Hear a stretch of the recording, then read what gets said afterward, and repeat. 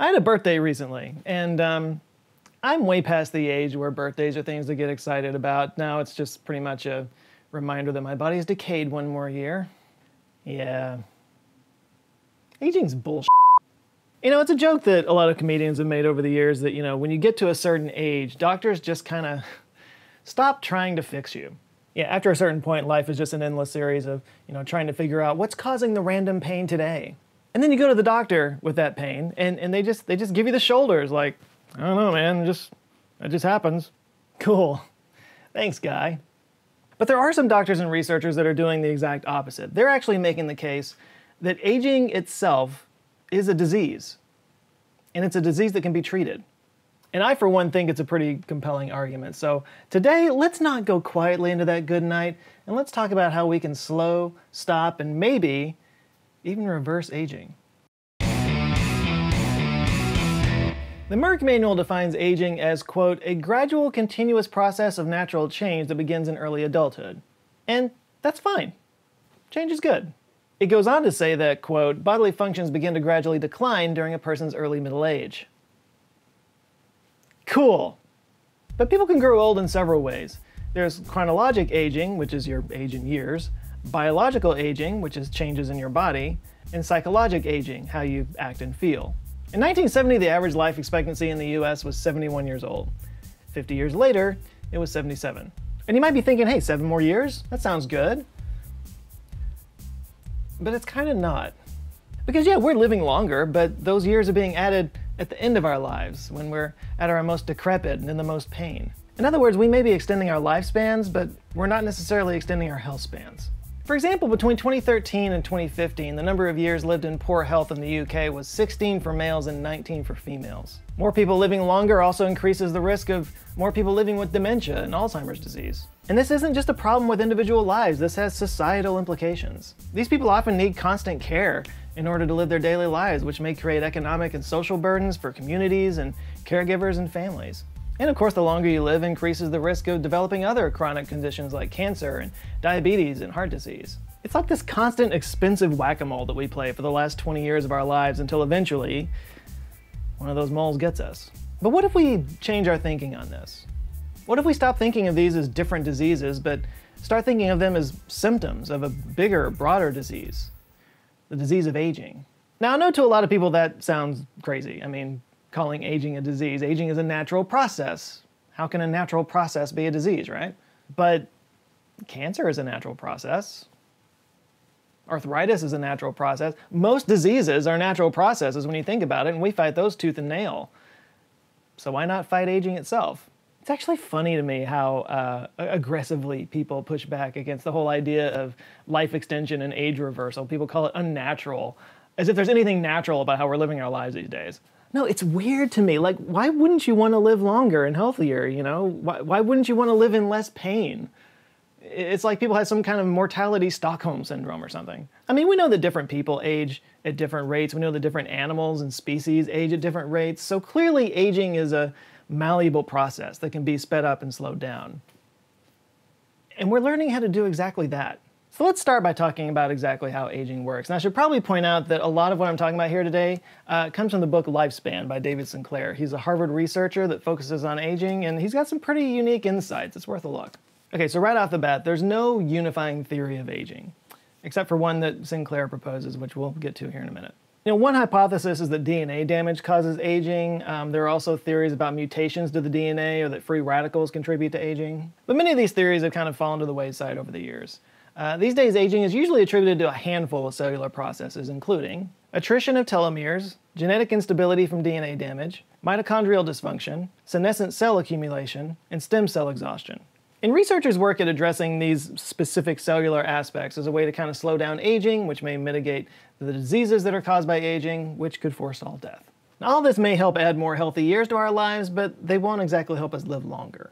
For that, we need a singular reason why we age, which brings us back to David Sinclair's book and his theory, which he calls the information theory of aging. Sinclair writes in the book that there are two different types of information in biology. There's digital, which is based on a finite set of possible values, like DNA, and analog, which is commonly referred to as the epigenome, which are heritable traits that are transmitted by genetic means. And while DNA stores genetic information, the digital information, a structure called chromatin stores epigenetic information. That's the analog. And it's this information that kind of guides the assembly of a human being from a fertilized egg. And another way of putting it, if the genome was a computer, the epigenome would be the software. He also uses the analogy of a scratch DVD. You know, that over time a DVD can accumulate scratches to the point that eventually it won't play anymore, but that information is still there underneath the scratches. And if you polish that DVD, which I've done many times myself, it'll play perfectly again. And the epigenome works in the same way. Over time, little imperfections build up, scratches if you will, that cause the cellular processes to sort of deteriorate, which we experience as aging. So that's cool and all, but how exactly do you polish an epigenome, right? Well, it turns out we have genes that are designed to do exactly that. They're called longevity genes, or sometimes vitality genes.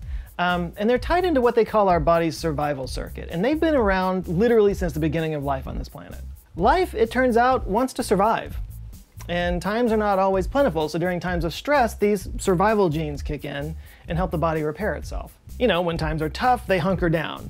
And when times are easy, they tell the cells to grow and reproduce fast. Now, one of these longevity genes is called target of rapamycin. In us and other mammals, it's called mammalian target of rapamycin, or mTOR. So when we're under stress, mTOR sends a signal to help improve survival by boosting DNA repair, reducing inflammation from senescent cells, and by digesting old proteins. And when everything is good, it helps with cell growth by managing the creation of proteins. So, mTOR, target of rapamycin. Keep that in mind. Another longevity gene is called AMPK, which stands for adenosine monophosphate activated protein kinase. That word salad will make sense in a minute, I promise. So to explain AMPK, first let's step back. First of all, the cells get their energy in the form of chemical bonds, which is delivered by the ATP molecule. Like, you know that when you eat something, the digestion process breaks it down over and over until it gets down to the basic molecules that can be used by the cell. Well, the basic molecule that can be used by the cell that delivers energy is ATP, or adenosine triphosphate. This is a nucleoside, adenosine, tied to 3 phosphate groups, so triphosphate. So once ATP gets inside the cell strips 2 phosphate groups from the molecule, releasing energy in the process, and leaving behind a single phosphate group, turning ATP, adenosine triphosphate, into AMP, adenosine monophosphate. Okay, you got it? You still with me? Okay, good.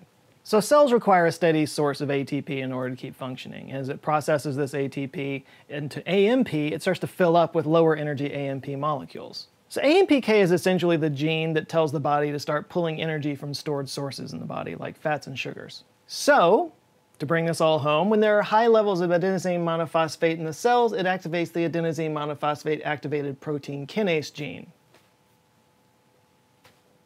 Word salad explained.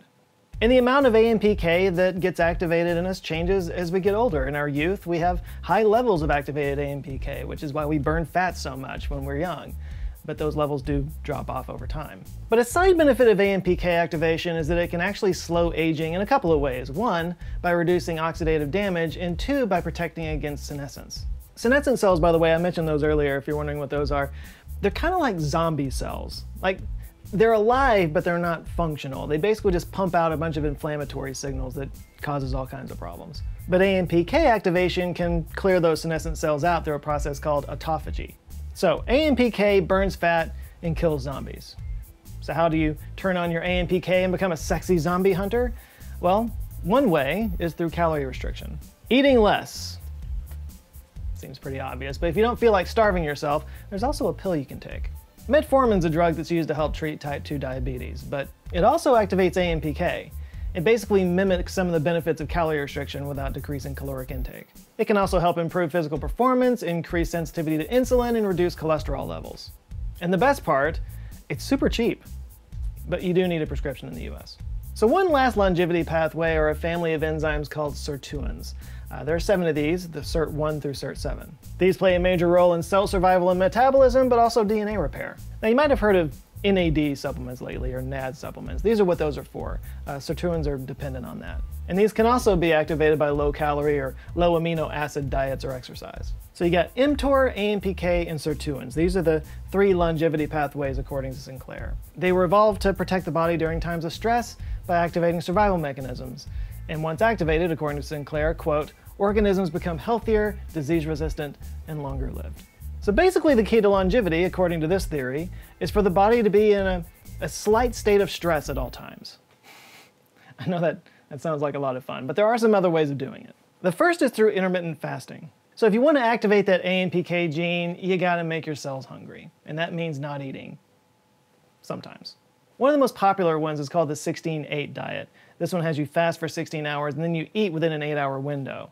For some people, this means you start eating at noon and stop eating at 8. When I do it, I usually start from 2 and then I end at 10 because I tend to stay up late. And then there's the 5-2 diet that has you eat 75% fewer calories for 2 days a week. There are other versions of it as well, but whichever one works for you, studies have shown that intermittent fasting can help lower blood pressure, reduce body fat, and decrease weight. Now, in the interest of balance, there have been some pretty recent studies that have come out that have shown that it's actually not as effective for weight loss as we once thought, but for its anti-aging properties, studies show that there are some pretty compelling results. Now, another way to switch on those sirtuins is through cold temperatures. Cold temperatures activate brown fat, or brown adipose tissue. So this is a type of fat that has more mitochondria than regular fat, and it kind of helps maintain body temperature in cold conditions. And as a side effect, it kind of helps in DNA repair because, again, your body's in stress. This is why a lot of people advocate for cold showers, which, I'm just gonna come out and say it, that's a big nope for me, dog. Yeah, I've tried it. I've tried the cold shower thing, and no. Although it's mostly carried on our backs, kind of between our shoulder blades, so if you just lay on an ice pack or a cold pad for a little bit of time every day, it's supposed to produce a similar effect. And last but not least, there's exercise. Yeah, I know, it always comes back to exercise. Not only does exercise help with blood flow, heart and lung health, mental health, it can also preserve telomeres, those things at the end of the chromosomes that help protect them from damage. The good news is you don't have to exercise all day to get the benefits. One study showed that just 15 minutes a day of exercise, a person can reduce their risk of heart attack by 45%. They say that the goal is to exercise enough to the point that you get to where you're out of breath enough that it will be difficult to talk. So if you can just do that for 10 to 15 minutes a day, that's enough to make a difference. Now I know a lot of you out there are like, 10 or 15 minutes? Come on, who can do that? Can't I just take a pill?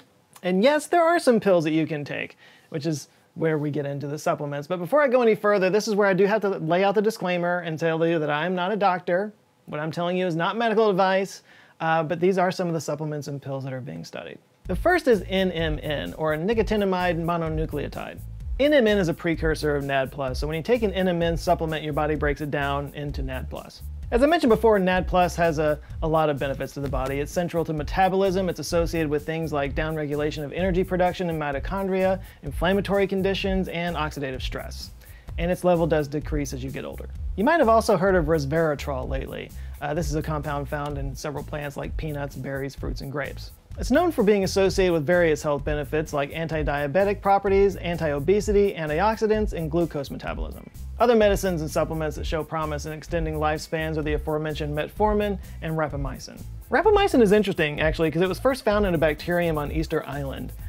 You know, the island with the big heads on it and stuff. That's actually how it got its name. The Polynesian name for Easter Island is Rapa Nui. And for years it was used as an immunosuppressant for transplant patients until some studies actually showed that it had some anti-aging properties. You might remember that mTOR gene that triggers DNA repair that I was talking about earlier. Well, mTOR stands for mammalian target of rapamycin. That's how they found this gene. So rapamycin can trigger DNA repair and improve longevity. There's actually been some amazing studies in mice with this, actually. Though I should say that as an immunosuppressant, it can have some undesirable side effects, so be especially careful with this one. So research is ongoing, but any or all of these things might be enough to give you just a few extra years of life, years that might get you close to some real crazy stuff. But now we have the ability to edit our genes, so maybe someday we can just turn those processes on at will. No fasting, no cold showers involved at all. So one of the wilder ideas in David Sinclair's book is that we could maybe someday alter our genes to have an age reversal trigger, one that gets turned on when we take a certain antibiotic. So yeah, the idea is that we, could edit this gene and then we can spread it throughout somebody's body with a viral vector. This is something that we're already learning how to do. And then, at various times in our lives, as these age-related issues start to crop up, we can just take that antibiotic. And then that age reversal trigger just kicks in our genes and we just kind of age backwards for a while. We get more energy, our joints get stronger, our skin gets more supple, our hair gets its color back, and then when we're at the biological age that we want to be, we stop taking that antibiotic and just start aging normally again. Wash, rinse, repeat. This sounds like science fiction, but apparently they're already doing this in mice. Now, of course, if you really want to cheat death, there's always cryonics, which I did a whole video on before. Now, we're really nowhere near being able to restart bodies that have been frozen from liquid nitrogen, and if we're being honest, the chance that we could ever make it work is pretty low. But in 2019, scientists did put a human being in suspended animation for the first time. This happened at the University of Maryland, and the process was basically they rapidly cooled the brain to less than 10 degrees Celsius, or 50 degrees Fahrenheit, and they did it by basically replacing the patient's blood with an ice-cold saline solution. And this gave surgeons extra time to perform surgery on this patient that had literally lost half of his blood. He was essentially dead for a while. His brain and his heart went silent, but then they brought him back to life. The boundary between life and death has been shifting for hundreds of years now. And now we can actually put people in suspended animation. It's only for short periods of time right now, but give it another 30 or 50 years? The bottom line is aging research is still in its infancy. It's actually remarkable that we know as much as we do because there's so few researchers out there that are really studying this, but that's changing, and it's changing fast. We are about to see an absolute explosion in aging-related research. Because as I mentioned at the beginning of this video, mindsets are starting to change around aging from just being a thing that's bound to happen to a disease that we can treat. And in January of this year, a major step was taken in that direction when the World Health Organization's 11th International Classification of Diseases revision went into effect. The IDC is an international standard for clinical diagnosis of epidemiology and health management in developed nations. They basically assign a code for every disease. This is a big deal because having a disease recognized with a code by the IDC basically legitimizes it in the eyes of the research world and basically allows for drugs targeting that disease to be clinically tested and approved. And the newest edition of the IDC includes, for the first time ever, an extension code for aging-related diseases. And the reason this is huge is because it not only provides more money for research and development, but also insurance companies can now provide coverage for anti-aging therapies. So maybe soon you could actually get metformin prescribed specifically for anti-aging. So hey, everybody's been saying I've been too doomy and gloomy on this channel lately. Well, how about this? We are close to massive advancements in life extension over the next 20 years. So you might not live forever, but it might be a lot longer than you think. So I'll leave you with one last thought and let you guys debate it in the comments. I'm sure many of you have already started thinking about all the reasons why it would be terrible if people live longer. I mean, other people, not you. The overpopulation problem, the world can't sustain that many people, the economic and labor problems if people never retire. These are all interesting points, and there are counterpoints to all of them, but I just want to ask one thing. How much differently do you think people would act if they really had to deal with the consequences of their lifestyles? I've heard so many people in various places, sort of poo-poo the climate change thing by saying like, oh, the worst of it will happen long after I'm dead or whatever, And same attitude for a lot of things. I'm just using climate change as an example. But what if we did have to live with it? What if instead of thinking about how it's going to affect future generations, we have to realize that it's going to affect us in our own lifetimes? Would we change our behavior? And would that changed behavior produce a better society? I'm curious what you think. Let me know down in the comments. Big thanks to the Patreon supporters who help keep the lights on around here and are forming an awesome community and just being really cool people I get to bounce ideas off of and everything. I can't thank you guys enough. But there's some new names I need to shout out real quick. We got Michael Krugman, Eric Basinger, Ake Butters, Diana Cortez, T. Suzuka, Andrew Cottingham, Kimmy E., Victor Godoy Miranda, Steve Wasbengans, Joseph Beeran, and Justin Garrison. Thank you guys so much. If you would like to join them, get early access to videos, get exclusive live streams, and just be part of an awesome community, you can go to patreon.com/answerswithjoe. Please do like and share this video if you liked it, and if this is your first time here, I'll put a little video right here, and Google thinks you'll like that because they've been following you. That's not creepy. And you can look at any of these over here on the side that have my face on them, and if you like them, I do invite you to subscribe. I come back with videos every Monday. All right, that's it for now. You guys go out there, have an eye-opening rest of the week, stay safe, and I'll see you next Monday. Love you guys. Take care.